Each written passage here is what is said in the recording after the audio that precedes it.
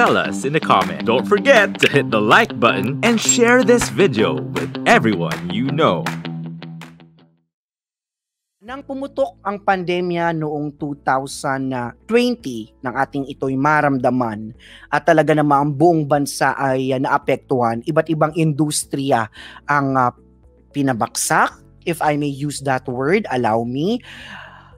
At ngayon, kailangan nating mas maintindihan at magbigay ng angkop na impormasyon para sa ating mga kababayan at sa ating mga manonood. Kaya naman, we all know that the COVID-19 pandemic has suddenly and deeply changed our lives in a way comparable with the most traumatic events in the history, such as World War.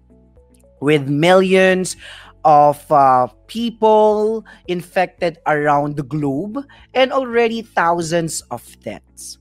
There is still a great uncertainty on this actual evolution of this crisis, as well as on the possible post-crisis scenarios, which depend on a number of variables and factors. Example are the treatment, the vaccine, or some kind of immunity. Despite the optimism enforced by the positive results and recently achieved a produce of vaccine, uncertainty is probably still somehow the predominant feeling. Okay? From a more philosophical perspective, the COVID-19 drama is also a kind of stress test for our global system and probably an opportunity to consider some aspects underpinning it, right? And as well as its sustainability. Just to address this, okay? Guys, if a vaccine was administered, nabakunahan po kayo at may naramdaman kayo na nilagnat kayo, nag-chills kayo, or parang may flu-like symptoms kayo, that's normal, okay? Kasi that is how you would know that the vaccine is working in your body. Why? Kaya ka nagpapakuna, it's because the vaccines are mimicking the causative agent. Ginagaya yung stimulation para yung katawan mo gumawa ng antibody, no? So pag may symptoms ka na nilalagnat ka, no, nag-chills ka, and it would actually regress naman, okay? Mga minor side effects lang to na nagpapatunay na the vaccine is actually working kasi gumagana yung katawan mo, gumagawa siya ng antibody. Anything that is administered in our body kasi are foreign to the body. So, ang gagawin ng immune system mo, lalabanan niya ito. And these are some of the few physiologic mechanism, how the body reacts pag may pinasok sa katawan natin. For example, the vaccine. Vaccine ay parang gagayahin yung nagkakos ng sakit. And it's going to be introduced to your body on a mild basis lang po para mag-react. Now, pag nag-react na yung body mo, gagawa na ng antibodies, panlaban ang katawan mo against this causing agent. So, parang pag meron ka ng antibody, hindi na ganun kataas ang chance mo na mahawa o magkaroon ng sakit. Prevention pa din siya. It will lesser the risk, but not totally clear you out. Kasi kahit na, for example, nagpa-vaccine ka nga, you completed the 2 shot, it was been more than 2 weeks, you already have an antibody, okay? And then exposed ka, nagpabaya ka, lumabas ka dyan sa daan, namasyal ka, wala kang face mask, may face shield, and may exposure ka ng 3 tao na you don't know, positive pala, and you inhaled the virus, so mataas ang risk no na magkasakit ka pa rin. System of a person is very complicated. That's why ma-admire mo talaga na ang galing-galing ng katawan natin. Despite having this body, our body can create and respond to different numbers of bacteria and virus. Diba? For example, everyone, if you have a loved one, a relative, a friend, or anyone na feeling nyo po ay COVID suspect, no? Have them see a doctor immediately. Kasi I always say, early treatment is much more better, okay? Because management delayed is treatment denied. Yeah. Yun nga, Doc, no? Which is have been a practice recently kasi nga takot na pumunta sa ospital, takot magpunta sa mga clinic, no?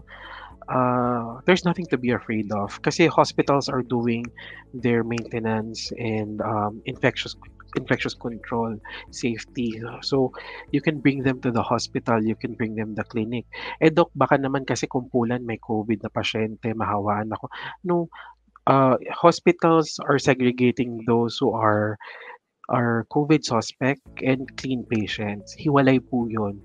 I think yun yung Mhm. isa sa mga bagay na dapat linawin natin. Kaya kung yung mga tao na takot pa rin pumunta sa hospital, don't be afraid.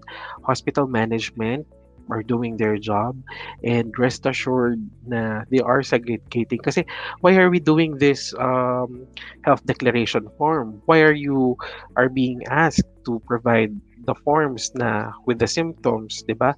I don't Yes. think magpapapasok sila ng may fever, ng may cough. They wouldn't do that. So rest assured that they can come inside to the hospital, visit their attending physician, and have themselves seen. Mm. Thank you, Doc. Is vary but it Sir. is connected with illness. So yung sinasabi niya na self-medicate, if it can't be helped, sabihin natin na hindi niya Mhm. talaga kayang pumunta sa doktor, malayo siya, then you can do the basic over-the-counter medication. So ulitin ko kasi yung iba basic to pero mali pa rin yung pag-inom. So others are drinking paracetamol, no? Paracetamol is an analgesic antipyretic. What does that mean? Ang paracetamol pwede sa lagnat, pwede sa pain. That's why if you would look at the yung pakete niya, analgesic, antipyretic, okay? Mhm. Antipyretic para sa lagnat, analgesic para sa pain. Now, if you're going to take a very complicated defense as well, it's all a Mhm. matter of survival, 'di ba? Parang kung ako, for example, ang virus sa isang tao and then na-expose siya sa isang agent or yung bacteria, agent or gamot na papatay sa kanya, automatic yun, magde-develop siya ng strain to protect himself in order to survive the Mhm. killing agent. So, same way for this virus, they are mutating, the strains are mutating with different factors, and at the same time, the virus itself is trying to survive. Okay? So Mhm. that's why actually pangit ang mga presentation ng COVID ngayon this year compared last year. If I just might share, during Medyo the kulang early na rin phase talaga sa time with the family and personal life because I was a resident training that time and Mhm. na-tiyempo pa na kasagsagan ng COVID, nangapa pa kami noon that time. Kasi syempre Mhm. this was very new. That's why it's called Nobel kasi bago siya. And at that time, we Mhm. were exerting effort, focusing every outsource that we can use to prevent this and manage patients who had COVID. So, ibang-iba talaga dati. Though, I can say na nagbago yung perspective ko when it comes to career path and decisions. So, it's not that hindi na ako I decided to stop now the Mhm. medical or clinical aspect. It just so happened that during this pandemic, I'm more focused on research kasi it's one of the strengths that I have. Kasi ang bawat doktor naman iba-ibang strengths and weaknesses. So it just so Mhm. happened na it triggered me na why don't I go to the clinical research field? I also thought na if I am a doctor, I can save lives one at a time. But in the research field kasi my perspective was I can save hundreds or thousands of lives in a one impact if the medications that I'm handling would be approved or okay. Um, Mhm. Likewise, dati kasi before COVID, madaming pasyente, madaming nagpapa-check up. Pero this pandemic kasi, not only yung mga COVID lang, no, yung all around, konti na lang ang pumupunta sa mga hospital because natatakot nga sila. They had the stigma of having the risk of getting COVID. So, ang Mhm. laki ng pinagbago. Pero I might say na one of the good things na nakita ko during this pandemic, nagkaroon ng disiplina ng mga tao. And at the same time, we have to be prepared during the early phase kasi you don't know what's going to happen. And during that time, marami ang hindi rin nagsasabi ng symptoms, hindi nagsasabi ng totoo. Mhm. Syempre, dahil takot sila na malabelan, takot silang babansagan na COVID. So we do understand. Pero I would request and encourage everybody kung may nararamdaman kayo, tapos parang kahit papaano may idea ka sa COVID, tell them to your doctor. Huwag niyong itago na naglagnat kayo, na nag-uubo kayo, kasi may mga ganun eh, hindi nila sinasabi yung totoong nangyari.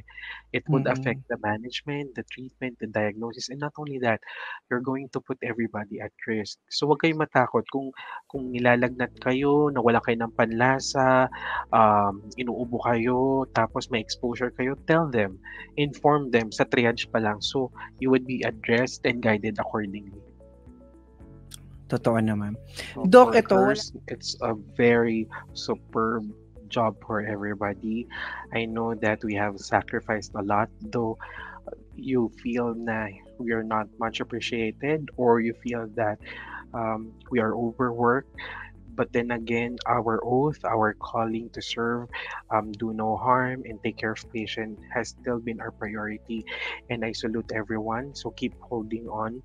I know right now it's very tough kasi the cases are upsurging again, and most of us are Mm. tired. But then again, if you were tired, you feel that you're burnt out, rest, but don't quit.